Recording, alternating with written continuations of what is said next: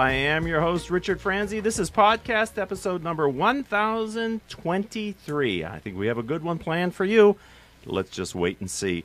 Jean Ginzburg, who is the founder of Ginball Target Marketing, Digital Marketing, sorry, I knew that, is my guest here on the radio show. We're all just flying by the seat of our pants today, ladies and gentlemen. As a small to medium business CEO and firm leader, growing and marketing your business is vitally important. I think you would agree with me. But where do you begin, really, especially in a state with so many options? That's why I invited Jean, who's author of this book right here that you see, ladies and gentlemen. And it says, Win New Customers, How to Attract, Connect, and Convert More Prospects into Customers in 60 Days Using Digital Marketing Strategies. Jean, welcome to Critical Mass Radio Show.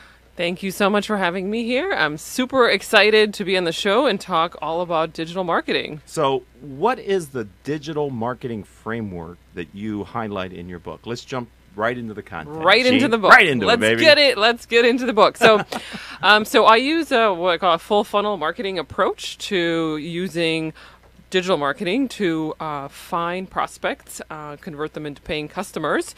And in the book, I can kind of go through just a really quick outline of what the topics are, but we cover things like content strategy and Facebook advertising and email marketing and nurture funnels and retargeting to basically connect and engage with prospects and then bring them into the fold and then nurture them over a period of time and eventually to convert them into paying customers. So in working with business owners and CEOs to help them implement the strategies that are in your book, any misconceptions that you would like to share with our audience today that you found? That lots of misconceptions. Okay. One of the biggest mistakes I see when it comes to marketing in general is when I sign up with a new client or onboard a new client, one of the things that we do is pre-work, basically kind of like a few worksheets that they need to fill out in order to get started. Well, one of the worksheets is a customer avatar profile, so they need to fill out, who is their ideal target market, what is their gender, what is their age, where are they located, what are their pain points and frustrations, and how does your product or service solve that? Most of the time I get like blank stares from prospects and clients who are like, I have no idea who my ideal target market is. So one big misconception that I feel like is in the industry in general is just trying to find that particular piece of the puzzle. Yeah, regardless of the efficiency and effectiveness of a digital platform, if you don't have answers to those questions, I don't know how you're successful. I know. It's very difficult. I don't know how businesses can be successful without really understanding. Let's role play a little bit, Jean. Sure. How do you help them to realize they need to figure out those answers without having them feel like, they're really, shame on you, you don't know these answers. You know what I'm trying to say? I mean, how do you help them? Because I would think before you can implement, you got to have them start at zero and answer those questions. Oh, absolutely. I mean, there's no way to use marketing, digital marketing, any kind of marketing before you even know who you're marketing to, right? Because the saying always goes, if you're marketing to everyone, you're marketing to no one, right? Exactly. Especially as a smaller company with a limited marketing budget. Very much so. That's always the issue that we come up with is we work with small to medium-sized businesses, and they don't have millions of dollars in budget for marketing. So it becomes we have to niche down their ideal target market to a point where we can have a small budget to start doing some testing. So no, I mean the approach is not to make them feel shameful or anything like that. It's just to be helpful, right? Right. So that's really the approach is we want to come in, we want to be as helpful as possible to bring in to find these prospects to better understand, of course, who their ideal target market is, and then bring in those prospects, use automation, use streamlining of their business in order to make this much more of a well-oiled machine. Sure. I would think that one of the advantages of an ongoing concern in determining the answer to some of these questions to build the avatar is to look in their current customer portfolio. Absolutely. Yeah, I always say that. I'm like, why don't you just ask your current customers? And again, it becomes this thing where it's kind of almost difficult for them to realize it's like, yeah, I can just survey my current customers, go get on the phone with them. So that's one of the things we do also in the beginning is besides doing when we do the pre-work, besides doing the customer avatar profile, we also do their strategic planning, which I'm not really like I'm not a strategy type of person when it comes to their entire business, but for me to better understand what their goals are so that I can understand where the digital marketing fits in, we do that. And then we also do a branding and messaging worksheet. So, and then of course, serving their current customers to better understand how that fits into their customer avatar. Right. And that's one of the awesome things about having an ongoing business is not only can you ask them and survey them, you can also look at their financial performance inside your business to figure out who do we want more of. Yep. Because not all customers are the same price quality and maybe the same value. You ought to try to get the more profitable clients and get more of those if you're going to scale the business, right? Absolutely. So one of the exercises that I have them do is a lifetime value of a customer. Right. So we see, okay, who is your ideal target market? Not just like who are the types of people engaging with you necessarily, but also who are the purchasers and how much are they purchasing from you. So absolutely, the lifetime value of a customer extremely important as a tool to have as part of your business. So, Jean, we jumped right into the deep end of the pool, the content of your book. So let me take one step back and say, how did you get excited and then interested in digital marketing and helping small and medium-sized companies to implement strategies this way? Sure. So I started in the corporate space, as probably a lot of the entrepreneurs who are listening to the show also did. And after 5 or 6 years or so, I decided I wanted to start something on my own. I mean, at that point, I always thought that I wanted to start something on my own, which I'm sure, again, is probably a common theme right. of everybody listening here. And I just felt that I could serve clients much better directly versus having an employer as kind of a middle layer. And because before I started my own thing, I was working for an agency, kind of similar to what I'm doing now. But I thought, working directly with clients, it would just be much more beneficial for them. So I decided to start my own agency and consultancy 5 years ago. And how long did it take you to feel like you had made a good decision? Because those early days. You know what? I think every day. No, it's not true. I wake up every morning. Why? I feel like in the last year, I feel like that's really been. Right. I feel like I don't want to say I've made it because we never, as entrepreneurs, we never feel like we make it, even though we make, might have thousands of clients and thousands of customers and helping thousands of people, but we never feel like we make it. But I feel like in the last year, after my book, just things have started to grow and get more. And get just bigger in my business, so I'm very grateful for that. Yeah, thank goodness, huh? So what was the inspiration to make the commitment and to put in writing what you were doing in your practice? Sure. I wanted to help the entrepreneurial community. So before I wrote my book, I was doing digital marketing for many years. Part of it was my business, part of in the corporate space. And I learned so many lessons and had so many tips and tricks and strategies that I've been using and results that I've been getting from all the strategies that I've been implementing with my clients and my own company. So I thought I would be doing a disservice to the entrepreneurial community if I just kept it all to myself. So I thought, hey, I think it would be really good for other people to see what I've been doing and see the results that I've been getting and basically mimic that in their business. And how long did it take you from getting the idea that I should put this down in a book to actually delivering your first copy to somebody and saying, here's my book? Well, the idea of me wanting to write a book I've had for probably a year before I started. Okay. From the time that I actually started to the time that it was published, it was 4 months. So it was from May to I launched it in mid-September of last year in 2017. That's impressive.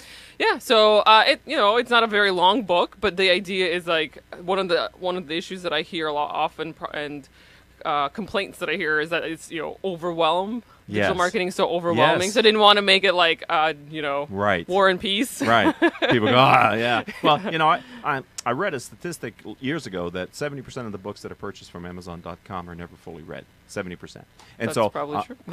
Well, it was. I believe it to be a fact. Yeah. And I think writers do themselves a disservice by thinking that if it's not 40,000 words, and if it's not this, it's not. They have to keep going. And I think most people, when they grab a book that is approachable, they're more likely to open it and begin reading it because they can make a commitment to get through the content. So I think it's a smart strategy for authors to write a consumable book because you can always write the second. Absolutely. Right. You're an expert at writing books. This is your fourth book that you just recently published? My third. Third, okay. Yes.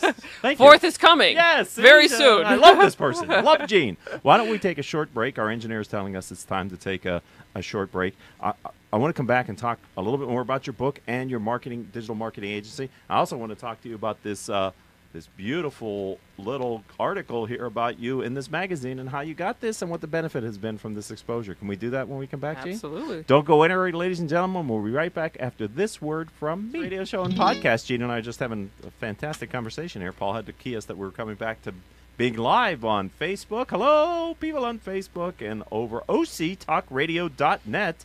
All of our shows can be heard anytime on iHeartRadio, iTunes, Stitcher, Spreaker, several hundred former guests' website whose CEOs have been on our show in the past. You know, since we started the show in 2009, we've reached hundreds of thousands of listeners through the live stream on OC Talk Radio, as well as podcasts and the other platforms like YouTube for our videos. Simply type in Critical Mass Radio Show in your favorite podcasting software to receive our weekly shows with great guests like Jean Ginzburg. Jean, I showed the audience on Facebook this Colorado Biz magazine, and in it, top 100 women-owned companies.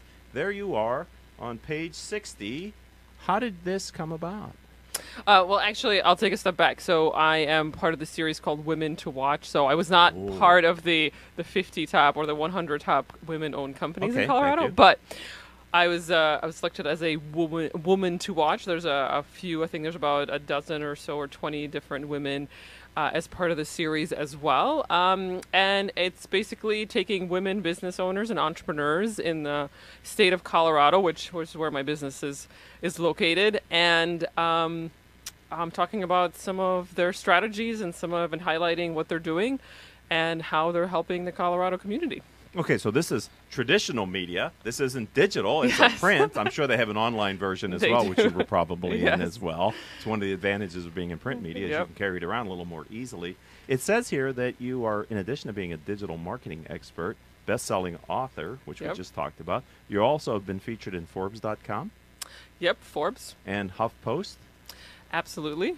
Entrepreneur, new book launched in Amazon. So has that exposure on either Forbes or HuffPost been valuable to you in your position as an entrepreneur? Oh, absolutely. I have written for those publications. I'm also a contributing writer for a couple of other publications, Authority Magazine, Thrive Global, and I also write for Amex Open Forum. So, how did you secure those opportunities to write?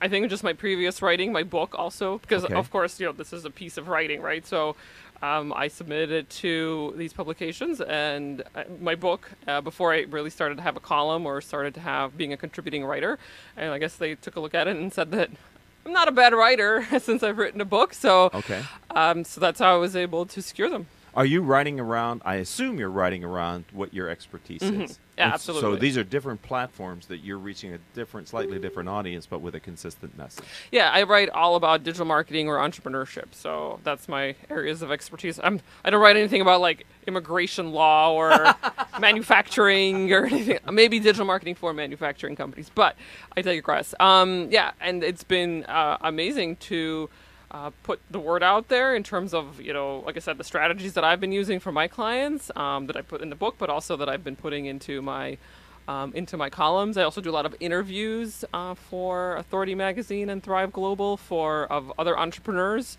So in highlighting their accomplishments. So absolutely, it's been a wonderful experience. I just want to give back to the community as well because there's so many startups and entrepreneurs out there that really want to share their story. So let's talk about shiny objects in digital marketing. What is your advice to CEOs and business owners of middle market companies regarding chasing shiny objects, being disciplined? What is your coaching and advice? Focus. Absolutely. That's really to combat shiny object syndrome, is to focus on. So I guess it goes back to what we talked about earlier, strategic planning, right? So if you plan for what it is that you want to do for the next quarter, for the next year, 3 years, and 10 years, I do that every quarter for my business, then you know that you have 3 to 7 things that you want to accomplish over the next quarter, over the next year.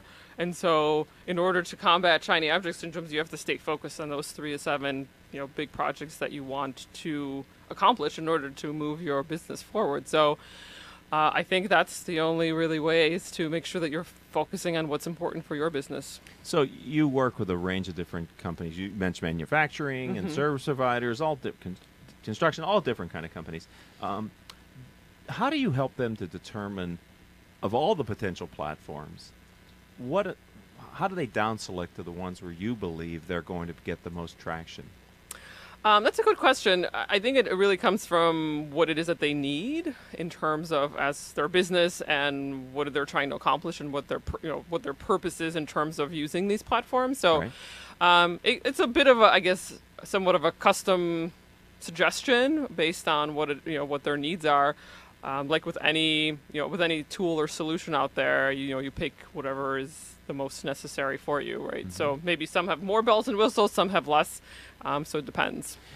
Are you finding any new digital marketing platforms that they can use? I mean, we're used to the big ones, right? Whether it be LinkedIn, Facebook, Twitter, maybe Instagram or Pinterest for some of your clients. But I mean, obviously their blog. But is there anything on the horizon, or how are you helping them? Because you mentioned it in the first blog. Some of them feel overwhelmed by all the choices.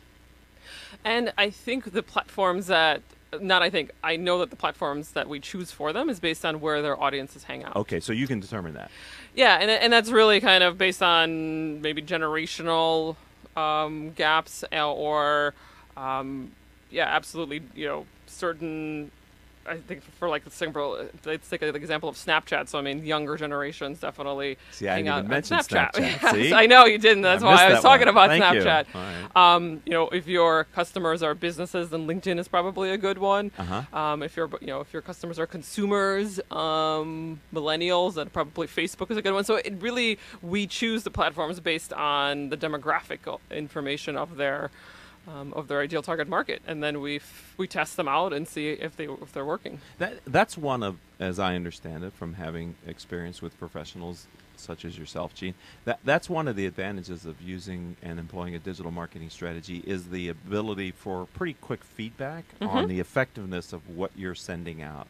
Absolutely, yeah. And that's really the big difference between digital marketing and traditional marketing is you have very, very down to the point analytics of how many eyeballs are seeing your content, how many people are taking action, how many people are purchasing. So right. Absolutely, you would not be able to get that kind of information from a newspaper ad or from a magazine ad or from even television, right? Mm-hmm. It's one of the things that I think is the real holy grail in digital marketing is getting somebody to take action. It's one thing for them to see your content. It's another for there to be a call to action that gets them to activate. Absolutely. I mean, that's a big part of what we do as part of our consultancy and agency is what we call direct response marketing. Okay. Yeah. So there's like branding and awareness, content is a piece of it, although content now kind of crosses over because you can add awareness and branding within your content, but then you can also have a call to action at the end of your content, like at the end of a blog post or at the end of a video, right? So there's definitely some crossover when it comes to content. But for what we call direct response marketing, where we're trying to have a user take an action, that's going to be a big piece of trying to get prospects to convert into paying customers. How important is it in the clients that you work with for them to have a strategy to capture valid emails from their community? Emails, yeah, we still do that, although we are kind of a new platform that you asked about earlier is Facebook Messenger bots. Okay. So that is one that we've been introducing quite a bit. I use it in my own business, and I've been introducing it to our clients' businesses because with email, it's definitely not as great as it used to be in terms of open rates and results. So with Facebook Messenger bots, you can see open rates of messages of 70, 80, 90%. So as of now, why is that? Because people are reading their messages on their messenger, Okay. on their Facebook Messenger, so Okay. that people are not necessarily reading on through their email. So we've seen much better success with results in terms of engagement. There's still, the word is still out in terms of conversion because it's still kind of a newer platform. Mm-hmm. So we're definitely seeing a lot of much better open rates and much better engagement. But we're trying to figure out if it's the best strategy also for converting users. What about text messaging? How does that work into your digital marketing strategy? I've not used text messaging too much with my clients in the Okay. past. It is, from what I understand, also a very good platform in terms of engagement and open rates because I think people read like 99% of their text messages. Right, it's a very short leash, Yep, isn't it? When absolutely. when people So, get a text, that's, so so I imagine you have to to be careful with that then, right? Yes, Because you could absolutely. alienate quickly somebody. Alienate, and then there are also issues, of course, with like what the equivalent of canned spam is for Okay. email. Okay. You can't just be blasting out text messages. But if the people are opting into your marketing communications from using their phone and giving you their phone number, their cell phone number, then yeah, absolutely, it's definitely a good strategy. Okay, final technical question then, because you just caused me to think this, and I'd like to know your answer. When you work with your clients on a digital marketing strategy, how critical is the mobile aspect of the digital marketing versus the desktop and laptop kind of? Do you separate them that way, or how do you coach your clients on that area? Oh, well, everything has to be mobile friendly. So your website, your landing pages, all of the entire user experience has to be mobile friendly. Like that's a given now. It's no longer like some desktop, some mobile. It has to be because most of the time you're seeing that people are opening up their email, engaging on Facebook, engaging on social media through their mobile devices. Right. Okay. Well, this has been content rich. Thank you, Jean Ginzburg. Absolutely. If someone would like to, one, purchase your book, or two, learn more about you as a digital marketing expert, where do you say they go online to find out more about you? Sure. Well, you can get my book absolutely for free. It's a PDF version. It's not going to be this version. It's going to be a PDF, but you can download it immediately and start using it. Well, that's good. It's if you go to winnewcustomers.online, winnewcustomers.online, just like it says, winnewcustomers.online, you can get the PDF version of the book. And then, of course, I'm active on social media because I talk about social media all the time. So you can find me on LinkedIn, Jean Ginzburg, digital marketing expert. How do you spell your last name? Ginz with a Z as in zebra, BURG, and you can find me on Instagram, Jean Ginzburg, Facebook, Jean Ginzburg. I have a YouTube channel as well, so you can find me there as well. I have about 150 videos all about entrepreneurship and digital marketing that you can absolutely go for free and knock yourself out and start watching them today. Right. So you do believe in a content strategy. Oh, absolutely. Okay. Yeah. I've been doing videos for the last 2 years and been posting them to my social media and to my YouTube channel. Well, thank you for being a friend of the program, a part of the critical mass community. I wish you continued success, and it's been a kick in the pants to have you here in the studio, Jean. Absolutely. Thank you so much. All right, thank you. I'd like to thank our engineer for today's show, none other than Paul Roberts, and our producers, without whom we would not be able to do this show. They are Joan Park, Crystal Nunnally, and Haley Stern. If you'd like to connect with me, I'd say let's start on LinkedIn. I'm Richard Franzi, Franzi, Franzi. And if you'd like to check out my latest book, Killing Cats Leads to Rats, it's available on all the major booksellers and in different formats. If you'd like to learn how to mitigate unintended consequences from damaging your business and employee morale, read my book. I would appreciate it. Until our next show, I hope all of your business decisions will move your company in a positive direction.